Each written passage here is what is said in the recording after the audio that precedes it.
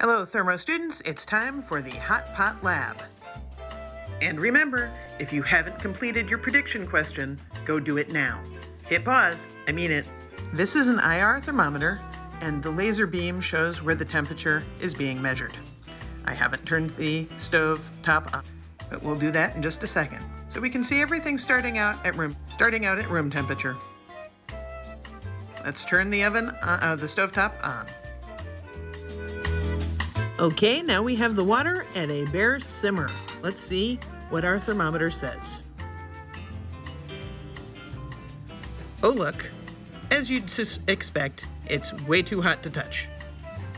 If we look outside the pot, it's even hotter as we scan down to the cooktop surface.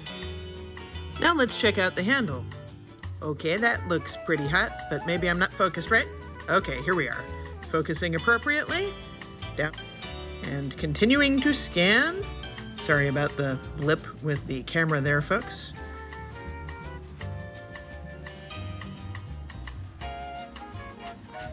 So we see room temperature about out at the end, but where it joins the pot, it is quite high.